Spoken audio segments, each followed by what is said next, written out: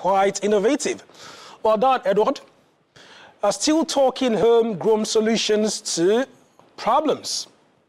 Baruwa community in Alimosho local government area of Lagos State has been facing water challenges for years due to oil spills, making the water there unfit for human consumption.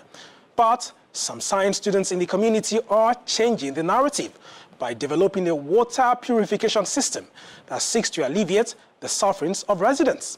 Here is their story. This problem caught the attention of some senior students of Jakonde Estate's Comprehensive Senior College, Abeson, Ipaja. The students first make a trip to the community to see the extent of the problem.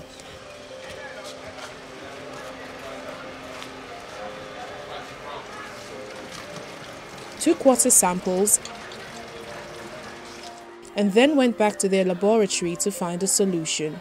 They come up with their own water purification process called ultrafiltration using materials available to them. We actually started with the sand, making and attracting different solid sand particles in it.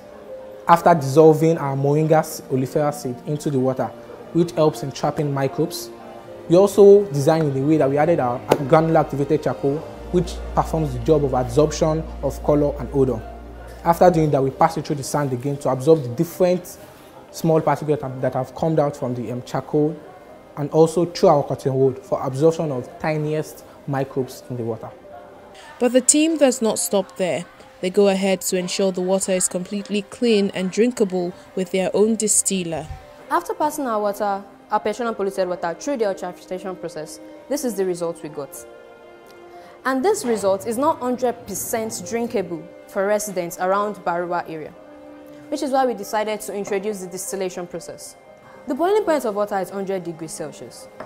So when this water boils, it is going to go out as vapor, which is why we decided to condense the water. As you can see, there are drops of water, meaning that the water is already condensing, giving us a pure water to drink. Okay, so this is water we collected after condensing, after distilling water. So now, our water is ready for drinking.